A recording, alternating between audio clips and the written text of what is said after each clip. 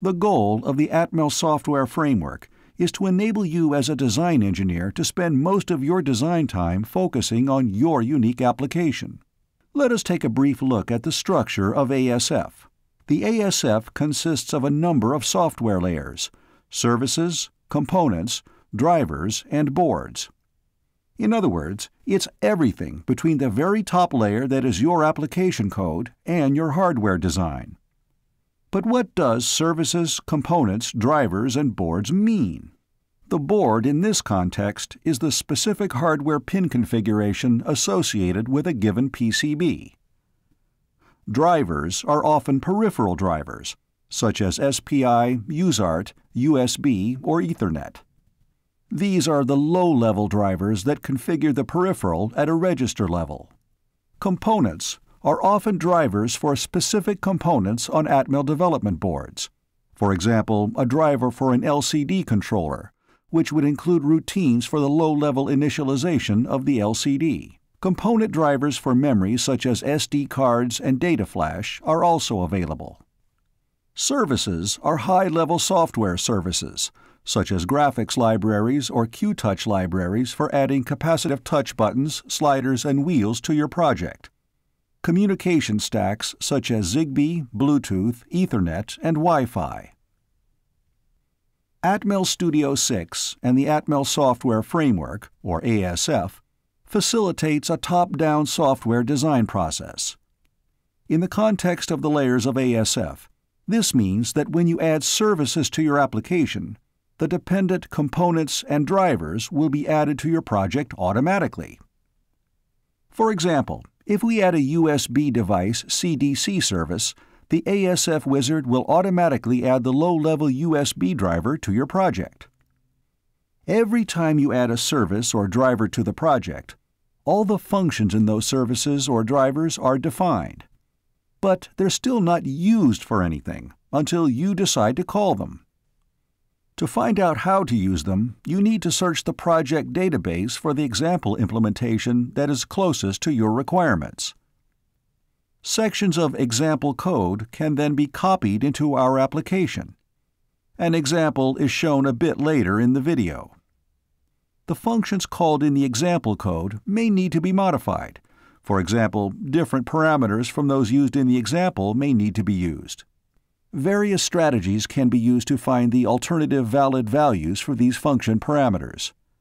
These include using the intelligent editor, using the ASF documentation, and, as a last resort, using the datasheet. Naturally, the datasheet is still a reference, but it is no longer the primary programming reference. ASF designers should be able to implement a basic proof of concept of their application without having to refer to the datasheet. Certain services or drivers have associated configuration files. Example projects can again be consulted to find configuration settings close to those of your application. That is a short overview of the ASF design process. We will now run through this process a second time, giving examples for each step. Let's open a user application template for the Xmega A3BU Explained. In order to use the ASF wizard to add drivers, components, or services to your project, you need to start with a user application template. This ASF design starting point involves a basic hardware configuration.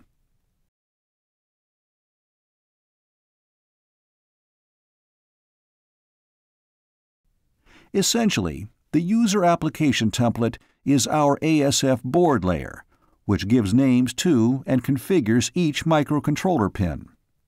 We open a new project, which is a user application template for the Xmega A3BU Explained.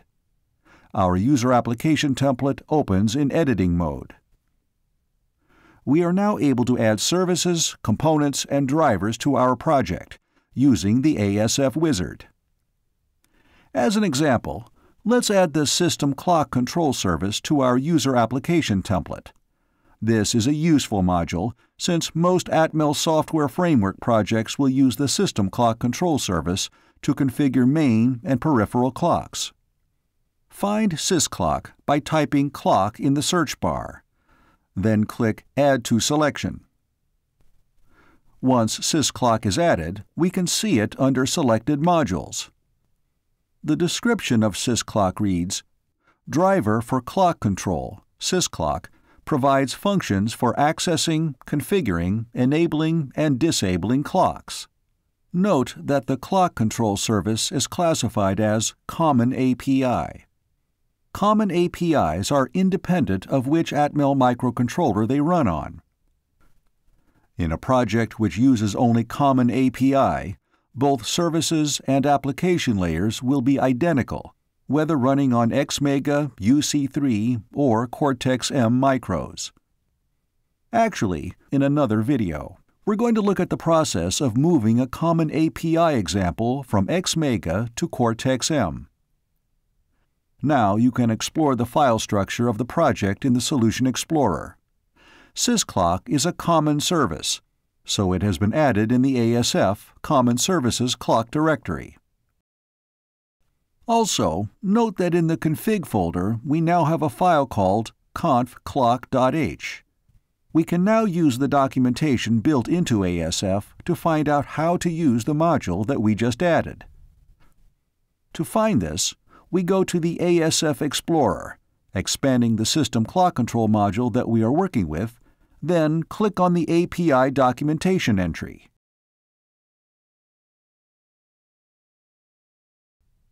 The documentation opens within Studio, and we are able to open a Quick Start guide.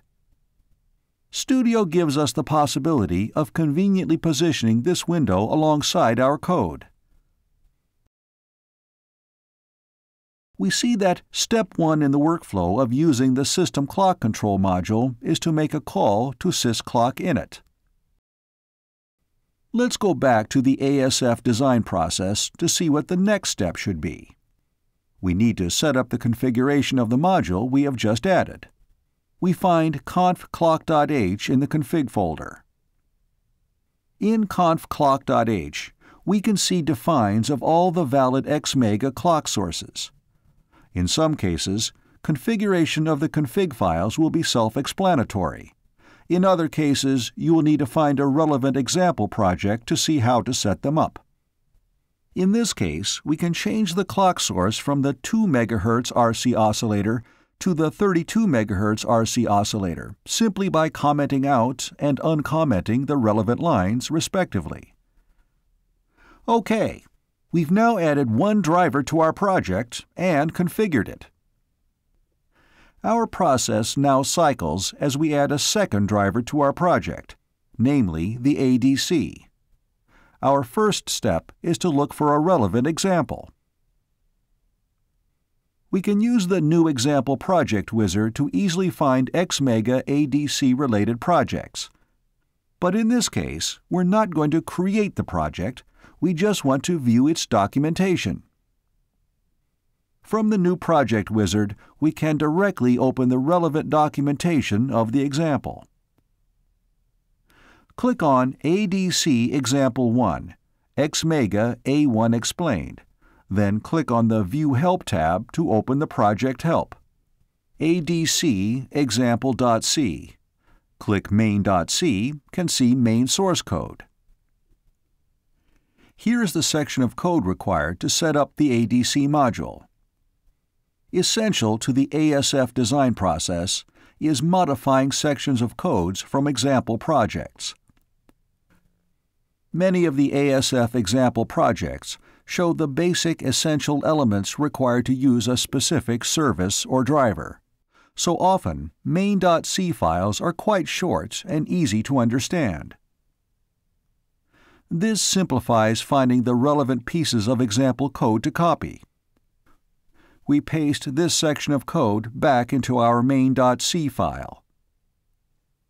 The code is not highlighted properly. It's all black. The functions are not recognized by Visual Assist, since we have not yet added the ADC driver to our project. Make sense? We use the ASF wizard to add the ADC driver to our project. Once we have done this, all the relevant ADC API are added to our project folder under Xmega Drivers ADC, and are indexed and referenced by Visual Assist. Back in main, all code is now properly highlighted. When we use sections of code from example projects, we will have to change the API parameter values used in the example to those required by our application. Various strategies can be used to find alternative valid values. Often, functions use enumerated parameters, so the intelligent editor can be used to jump to the enum definition where other valid values can be selected. For example, to find alternate valid values for ADC sign off, click on the enumerated parameter, then use the keyboard shortcut Alt-G to go to its definition. Copy the value to the clipboard, in this case ADC sign on, return to main and replace the relevant API parameter value. The second strategy is to use the ASF documentation. We open this as before from the ASF Explorer. Let's use the ASF documentation to find an alternative valid value for the ADC reference voltage, which is currently using the bandgap reference. Our code relates to setting up the ADC module, so we click on that link. Here we find the enumerator ADC reference defined, and we can choose a value relevant to our application. We choose the VCC reference.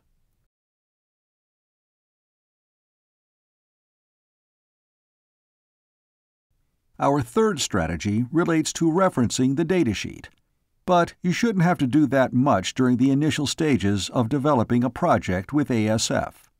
To summarize the ASF design process that we have introduced, ASF facilitates a top-down software design process, so you are able to add services to your application and the dependent components and drivers are automatically added to your project.